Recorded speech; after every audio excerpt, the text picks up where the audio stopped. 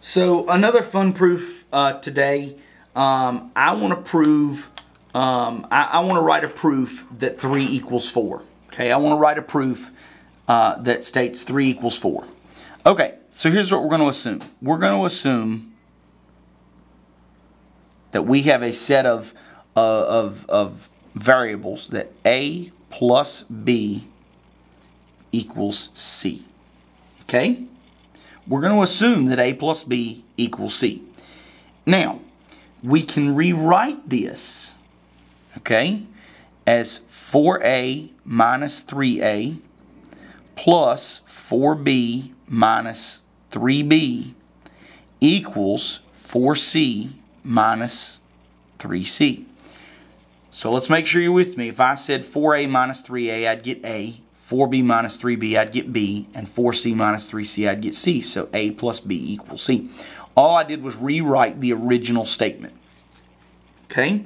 So given that original statement, what I want to do is I want to reorganize this. And I want to put everything that has a coefficient of 4 on the left. I want to put everything that has a coefficient of 3 on the right. So I have already on the left 4A plus 4B. And then I'm going to move this guy over, so it's minus 4C. And I'm going to move the A and the B over here. They become positive, so I get 3A plus 3B minus 3C. Okay? Now I'm going to factor each side. If I factor the left-hand side, I get 4 times A plus B minus C. And if I factor the right-hand side, I get 3 equals A plus B minus C.